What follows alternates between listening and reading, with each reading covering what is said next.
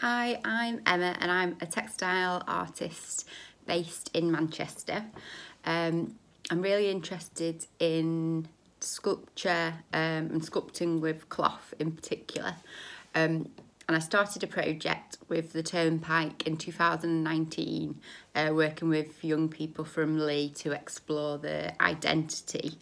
And we did that through a series of masks and also sort of interview questions, getting to know each other, sharing fears, kind of all our different aspects that make up who we are, and even people, sort of relationships, people we're inspired by. And on the first day of that project, so we had a series of different workshops, and I took in my mask, my baby lion here. It's a sleeping lion, so I like that potential to come alive, like you're waiting to come alive, which you can feel like if you need to wear a brave face. You might not be feeling your best that day. And so we had lots of different outcomes of brave faces. Some were inspired by parents and were a literal mask of a parent even. And then we had other kind of spirit animals, unicorns. He is made from air drying clay, which I've painted over the top of.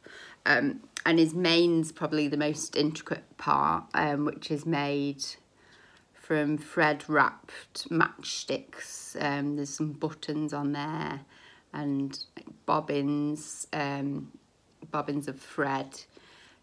Sewing is a massive part of who I am. I studied embroidery at MMU. Recently, after graduating, I got my first commission to make a child's garment in response to the Egyptian textile collection at the Whitworth Art Gallery, and that project was called Tactile. And then after that, I got my first residency at Helmshaw Mills Textile Museum, where I spent a year making work in response to the workers that once worked at the cotton mill.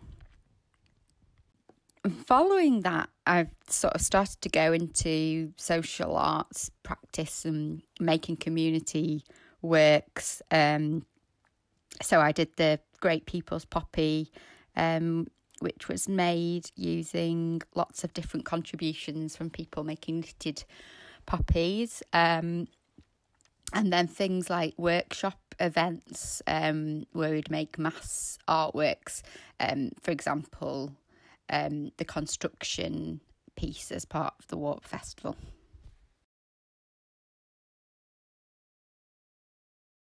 So we're making portraits of people that we love or miss, could be friends, family members, so a portrait that you might want to gift them.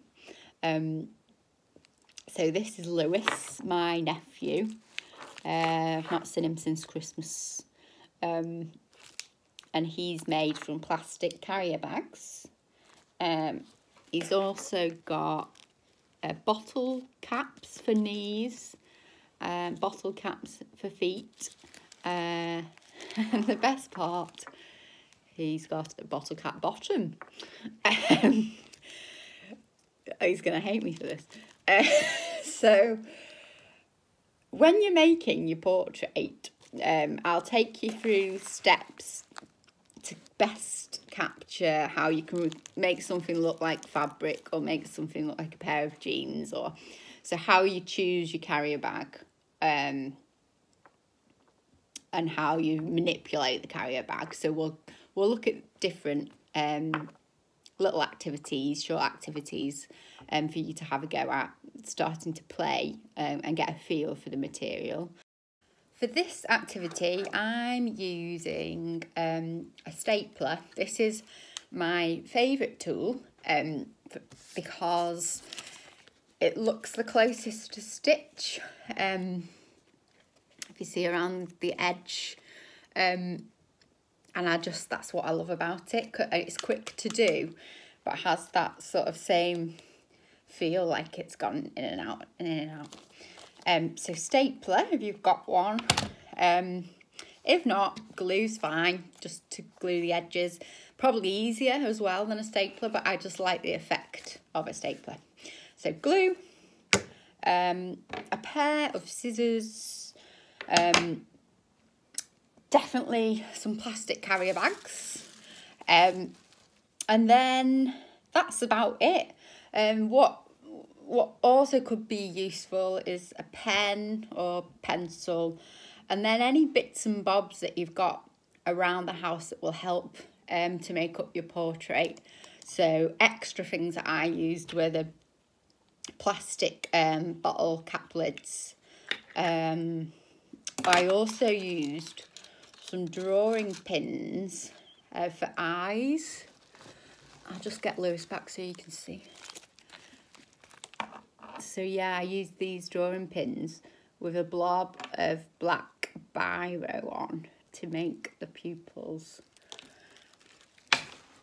Other things you could use around the house, elastic bands, paper clips are quite nice. These would make nice like trimmings on the edges of or on the edges of your work, or even to things that look like jewellery. So for instance, on that top, I might place a few paper clips around. So there's just one, but you might continue to put them on around the opening of the shirt and give the idea of jewellery, if the person you're making wears jewellery. Draw out your clothing shapes onto your chosen plastic bag. You want to cut out a size for the front and a size for the back, so you need two pieces that are the same. Now you've cut out the shape of your clothing, you can staple the two pieces together and go around all of the edge with the stapler so that you can stuff it later on with another plastic bag.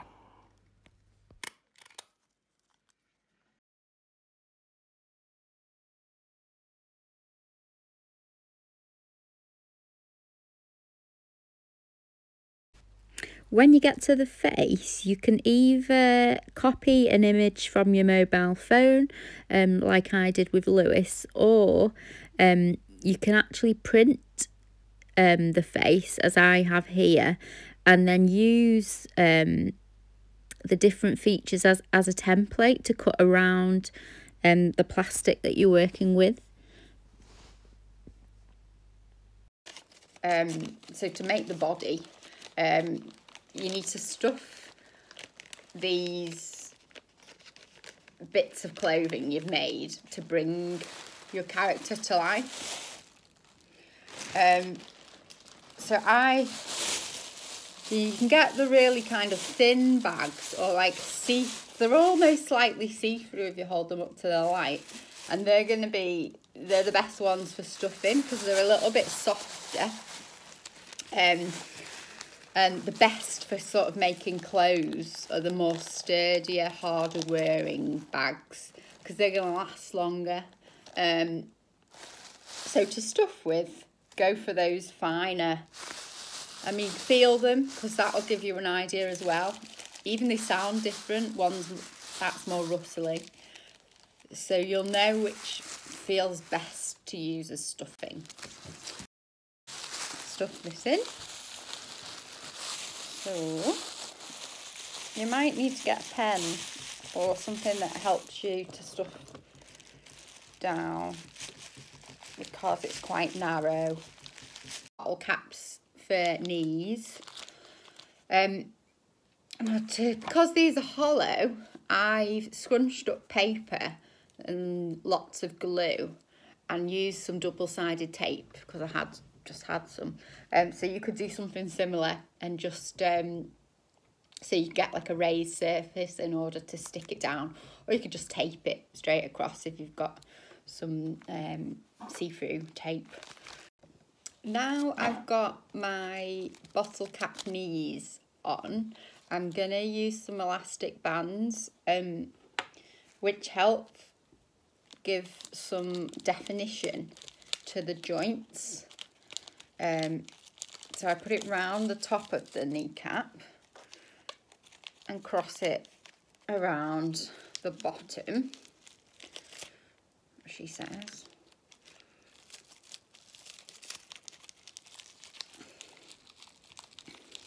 So it gives more definition and more of the appearance that there's a joint there in the knee. So if you can see the difference, that's now got like a slight bend to it. And in the back you'll be able to tell a bit more. Now I'm on to the tricky bit of attaching my two body halves together. So what I'm using for that is some double-sided tape, which I've already stuck inside. And I'll probably use a stapler as well, but you could use glue if you don't have double-sided tape or normal tape, whatever you can find to attach it together. So I want my t-shirt to sit over his pants, so I'm going to try and make sure. It's quite tricky that the t-shirt comes over. Doesn't matter so much on the back, but at the front, that's how I want it to look. And then I'll add a few more staplers just to hold that together, but that's how he now looks. I love using the stapler. It's loads of fun stapling, I think.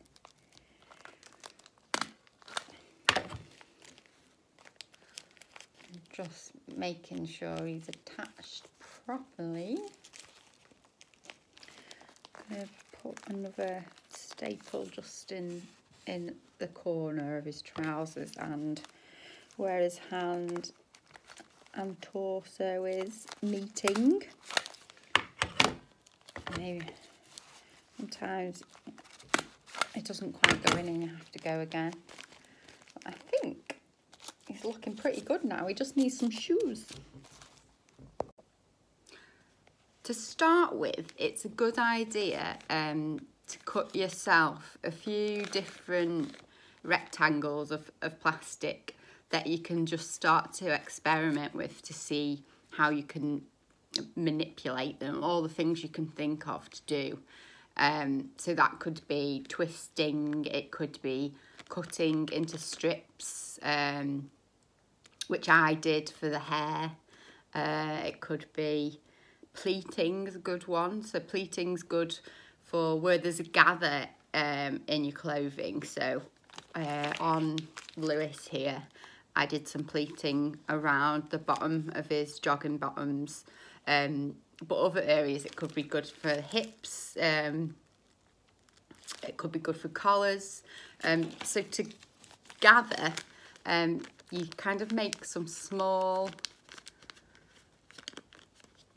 folds in your plastic, and you kind of keep pleating it, so you're kind of constantly adding more pleats. You see that? So yeah, just keep practicing at see what different things you can do with it and how you can see that transferring into making clothes or features.